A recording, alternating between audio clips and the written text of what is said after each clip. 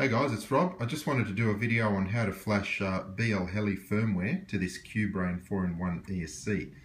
I've always liked this speed controller because of its form factor. You get 4 ESCs in one, fairly easy to install, and it's nice and compact. They're 25 amp capacity with a 30 amp 10-second burst. The other advantage of using this is you don't need a separate power distribution board, because all you need to do is put your battery terminal plug onto here and plug the battery in and away you go. The ESC leads, one of them has a BEC outputting 3 amps 5 volts, and the other 3 just go into the flight controller also. So yeah, really easy to install. In fact, it's such a neat layout. I tried it on one of my recent Armatan frames. This is a 400 3D frame. I haven't set it up for 3D yet, but I just wanted to test the motors and the speed controller. This is another QBrain, which you can see is mounted on the bottom there. I have flashed this already with BLHeli, and it performs very well. Probably not ideally suited to these motors because they're very high kV, but overall the handling is excellent. With BLHeli you get some advanced features such as the ability to use one shot and also damped light, which is a form of active braking, which decelerates the motors anytime they need to reduce speed. So yeah, so it does perform very well, significantly better than the stock firmware in the QBrain. And yeah, so what I'm going to do is just go through some of the steps that you need to upgrade this. And I'll just make this video in a number of different parts, because for the initial flash you actually have to disassemble this speed controller, so we'll get into that in a minute. But the device you're going to need is what I've got here is called an Arduino Nano. Now this is a version 3. I actually bought 2 of them because they're only $5 each, and there's actually 2 modes that you'll be able to use this in. One is in the C2 mode, and that's what you're going to need when you do the initial flash. So let me just explain one thing. These are both identical hardware, and they both contain exactly the same firmware flash, which I'll show you in a minute how to set that up. What's different though for the C2 mode is how I've set the wires. Now you'll see as I've plugged that in, I've actually swapped the red and the yellow wires there, and they terminate just in the 3 bare pins. That's actually what you're going to need when you open up the speed controller and do the flash. So that's for the initial flash. This speed controller does not have any form of bootloader enabled, so you actually have to flash it using the pins. After you've done that initial flash and you have BLHeli on here, you won't need to open it up anymore, and you can actually use Bootloader Mode. Okay, now for that, as I said, this is exactly the same piece of hardware with the same firmware on board, but you'll see I've got a slightly different plug connected. I've really just got the ground and the signal wire, and it's just going to standard terminal there. I've just got like a 4-way splitter there for when I calibrate the ESCs later. So once you've got BLHeli onto this speed controller, you don't need to open it up anymore. The bootloader will be enabled, and any further updates or any adjustments can be made directly just by plugging in this ESC plug into the splitter down there. So that makes it a lot easier. Alright, I'll just stop there, and then we'll take you through how to actually flash one of these Arduino Nano version 3 boards. So just taking you through this next step, how to flash and prepare the Arduino Nano board. You'll have to solder these pins on yourself when you get the board, depending on who you get it from. It may come pre-soldered, but I had to solder those pins myself. The actual documentation that comes with the BLHeli suite tells you exactly how to make this and which pins it needs to be soldered to. So alright, we've got the pins soldered.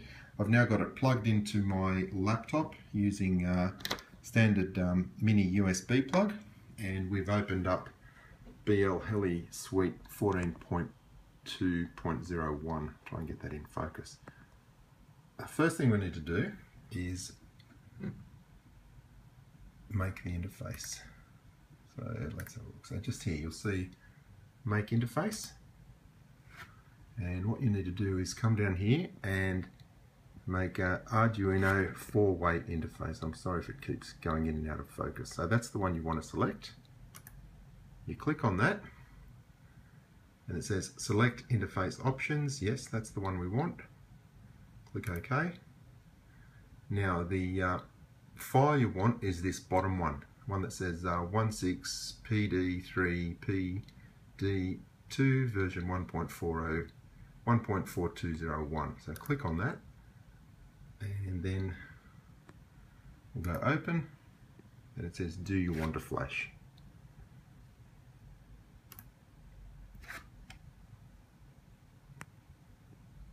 It's just going through the process now.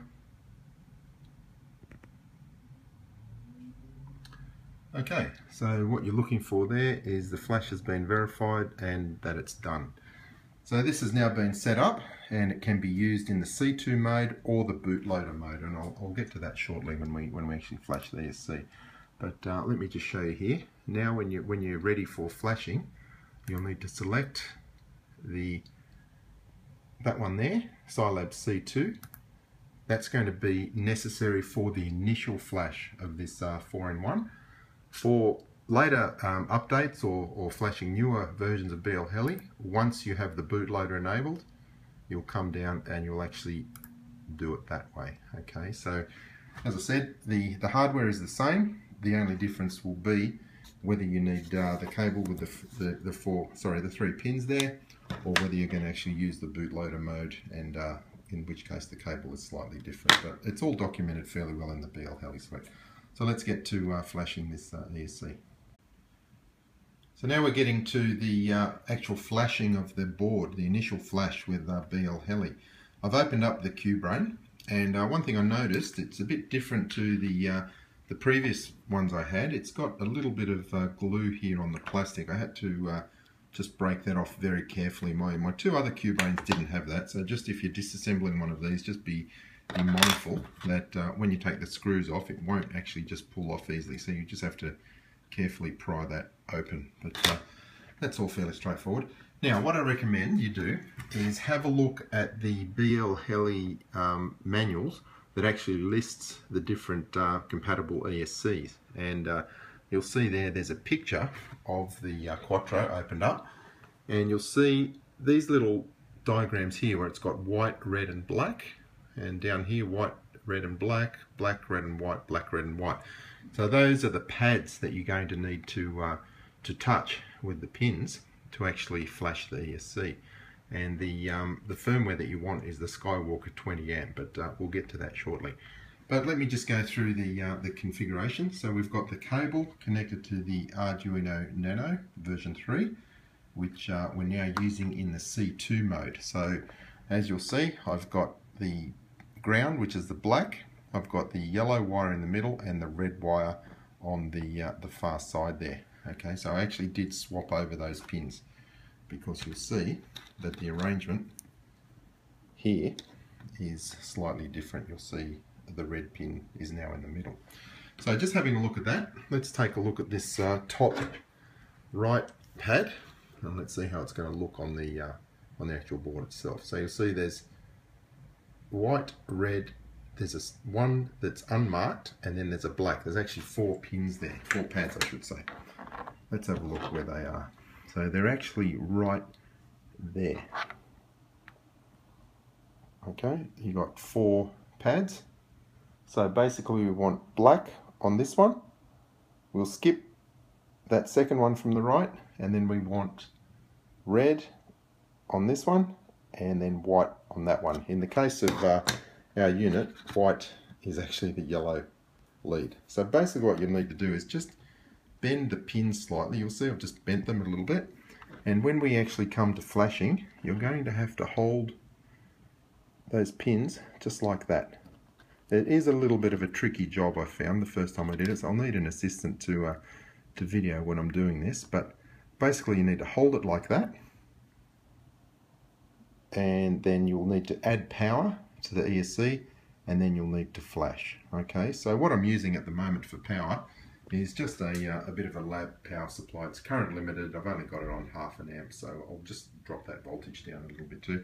I do recommend you use a current limiting source when flashing these, less chance of something going wrong. But failing that, you know, if you've only got a LiPo, that's really the way to do it. But I'd recommend, if you can, get hold of some sort of current limiting device. Definitely always a good idea when you're flashing an ESC. So that's the first set of pads we want. The next set is down here, same arrangement. We want it like that. When we come to the other side, you'll see black is now on the left. So we'll take this cable, we'll flip it over, and then we will press down on those pads, just like that. And then we'll do the same down here. Okay, so what I'll do is I'll just go and get my assistant and we'll actually go through the flashing process. Hey guys, Rob, and just showing you the interface you'll need to select when we want to flash this firmware. So we go into interface selection, select B, which is the Scilab C2. That's the one you need to select for the initial flash, because there's no bootloader currently installed on this ESC. Now if you come down here, have a look at how I've got those pins. The black pin is on the right hand side, so I've just got that there. It needs a bit of a steady hand, so you'll just need to hold that. Now if we come back up to the BLHeli Suite interface, and we need to click, make sure it's in the right port. We've got COM port 8 for this device, and then we go connect. Okay, so it's connected. We now need to go to Flash BLHeli. Okay, now if it's all connected correctly, you'll get that option. If it's not, it'll say ESC not found. Now what we need to select is the right firmware. The right firmware for the QBrain is this one here, Skywalker 20 amp and the 20 amp multi firmware. Okay, so that's the one we want to select. We'll click OK. It's saying the original firmware will be erased. That's fine.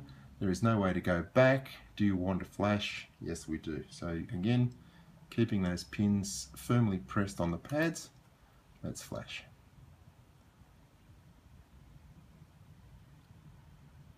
Okay, so that's successfully flashed. Okay, so now we've got BLHeli flashed to one of the ESCs in this QBrain. What I'll do is just show you the parameters that I set. First thing I want to do is turn temperature protection off. We turn off low RPM power protect. We set demag compensation to low, and for PWM frequency damped, we set it to damped light, and everything else can stay normal at this stage. So just making sure that these pins are still touching the pads. If we now hit write setup, that should write OK, which it did do.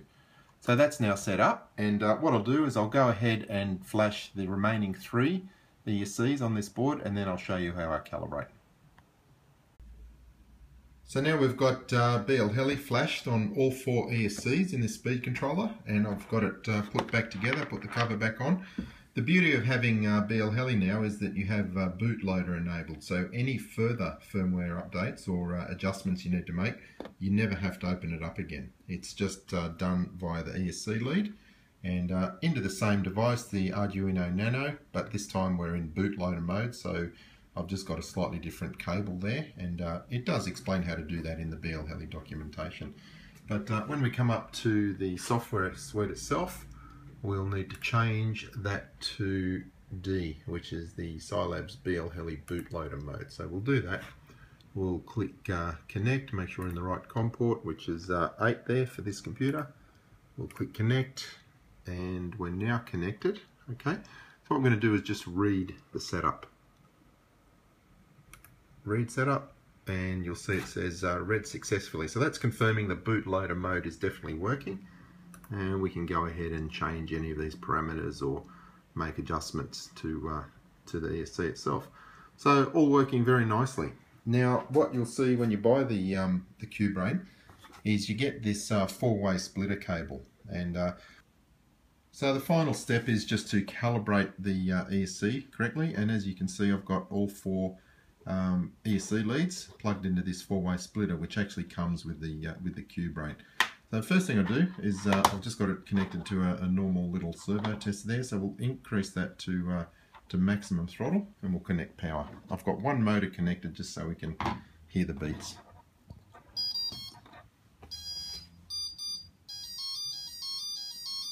Okay, so that's the calibration tone you get with BLHeli. That's also confirming that it does have the right firmware on the speed controller. Once you get that tone, what you want to do is just decrease to minimum throttle very quickly. So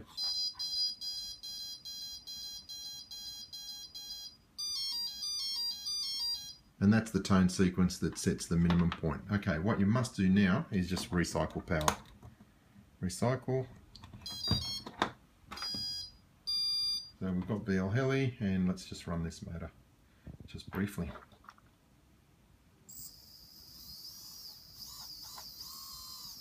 So as you can see, it's all working fine. I hope that helps. Thanks for watching.